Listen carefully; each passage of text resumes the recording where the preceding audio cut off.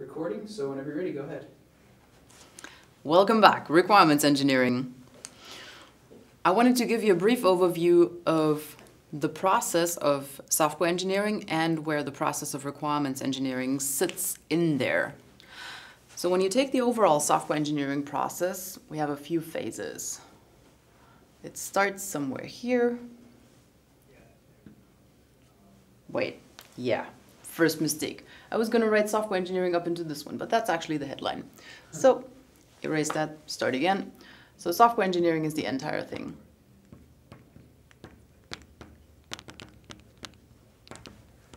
Then this first part here is what we call requirements engineering.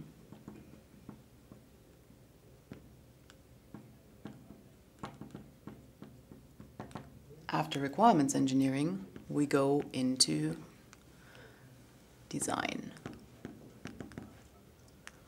From there, we move on into implementation.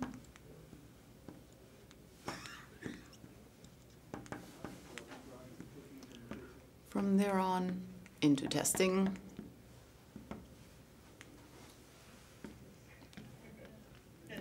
And then we have deployment and installation.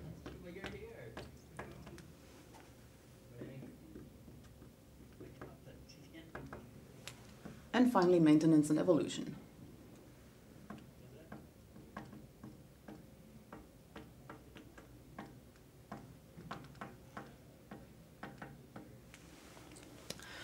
This is like a model of the very basic software engineering process. One of the really cool old school professors in requirements engineering, his name is Al Davis, used to say, essentially, all models are wrong, but some of them are useful. And what he means by that is that any model that we make, conceptualize, draw of something is an abstraction of the actual thing. Because if we try to represent it in all detail, then it would be so complex that it's not very helpful. So we abstract from the reality, we simplify, and that way we have an easier time to get things in our head. Now, one of the abstractions of this model is we're usually not starting from scratch completely. That may be the case sometimes, but for many of the systems that you'll be working on later, there will be previous systems that you either need to replace seamlessly, or where there has been an old system in place and now there is a significant shift in technology and you have to introduce something new. On the other end, we're also not going to end in nirvana, hopefully. There will be a continuous process, and at some point there may be a loop back here. We have to start again with requirements engineering. We've maintained the system over time, but eventually the system has been fixed and patched in so many different places that there just needs to be a significant overhaul, and then we start again over here. That is one of the simplifications. The other one is, this implies a linear process. Ain't happening. For those of you who already have a little experience, even just in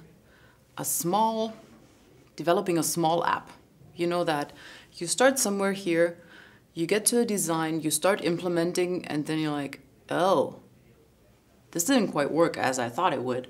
Okay, so you have to go back and fix the design, and then you implement again. Or you figure out during testing, wait, this is not really doing what we said we were going to do in the requirements. Go back, fix it. Go back, talk to the stakeholder, find out what they actually needed. Fix the design, fix the implementation, back to testing. Hopefully move on into deployment. So that's the next simplification. There are actually feedback loops here that go back. But this you may already have heard of in earlier software engineering courses. In our course, we focus on requirements engineering. Now, if we take away these feedback loops, now you know that they're supposed to be there, so we'll just abstract from them. We're instead going to look in detail into what requirements engineering is, what the phases of that one are. Again, a little simplified. Requirements engineering has 4 major phases. The first one is requirements elicitation.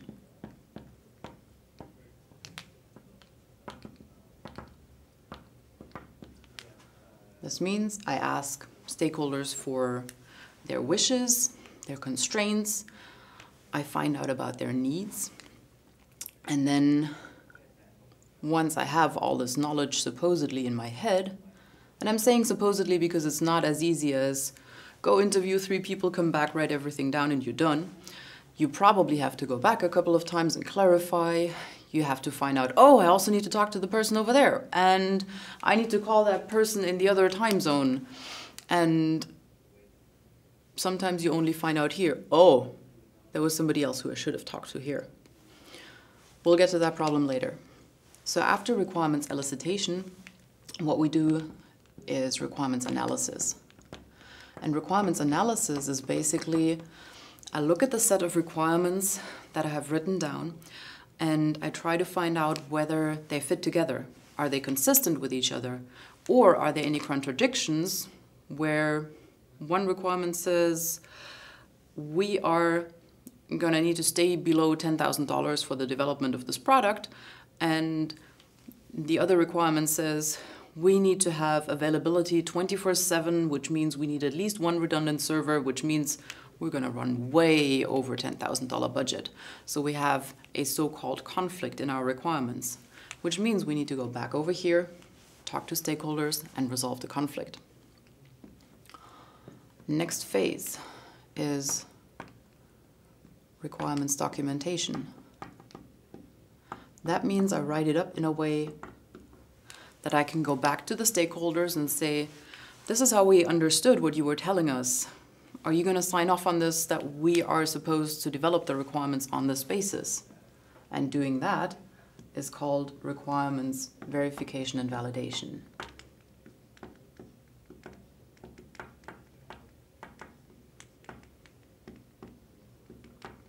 Wait, now, which one is which? Verification, validation. So verifying requirements is, did I correctly write down what these people said?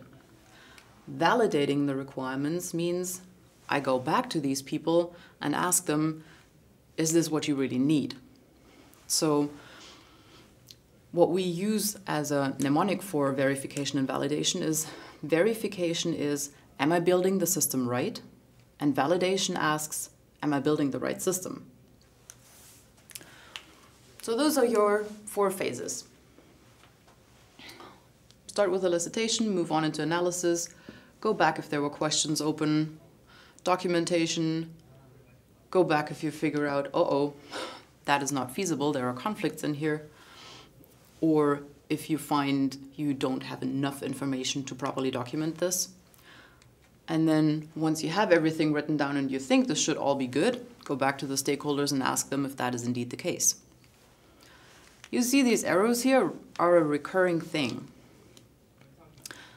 And there's one more little aspect that I want to add on about arrows and recurring things. You see that all of this fits into requirements engineering.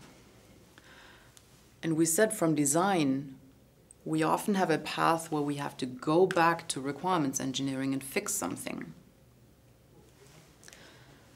Now, if we take all these details down here away, which the sport is a little reluctant to letting me do, then we can ask ourselves, what is going to happen if I make a design decision on a high level and I don't even know what the requirements are going to be on a lower level? Let me give you an example for that. If I develop a new car, let's just be ambitious. We're going to develop something way cooler and better than Tesla, right? Because we have brilliant ideas and we're going to make them all come true. And while my arm is getting sore from erasing all of this, in our heads, you are coming up with the next vision of the vehicle of the future that can transport us super quick from one location to the next location, that can cook coffee at the same time, and will respond to all your emails, and you don't even have to navigate. So for this cool car, when you come up with your vision, then you don't necessarily know what you want the seat to look like, or you don't necessarily know yet what kind of multimedia system you want in there, or how the hood should be shaped. You may know some of these things, but not all of these things. First, you think of, I gotta try and develop a car, which means I need an engine, I need tires, seats, I need a body, and plenty of other things. So you already take a couple of early design decisions, and then you start thinking about what are the individual subsystems. So you have one system,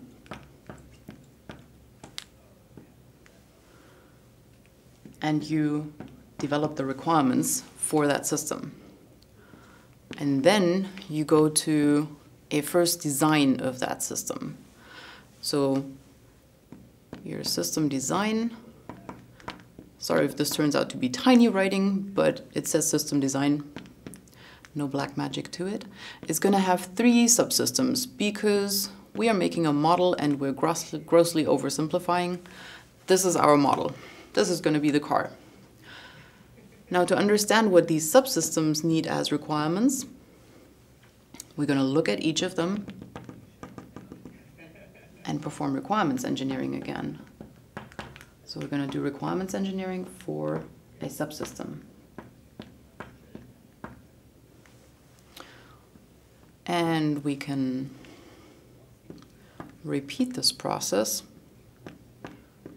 quite a few times, because for a system as complex as a complete vehicle, we're going to have quite a few levels of breaking down systems into subsystems. So this one, Spectacular, has 4 subsystem components. And you guessed it, we're going to do the same thing all over again. So now we're at the subsystem level. Okay, to not turn this into a bad joke, I'm not going to repeat doing this. I'm also running out of board. But you get the point. We start with system level requirements, system level design, move into the next layer, system design, move into the next layer, system design. And now I'm going to need a different color.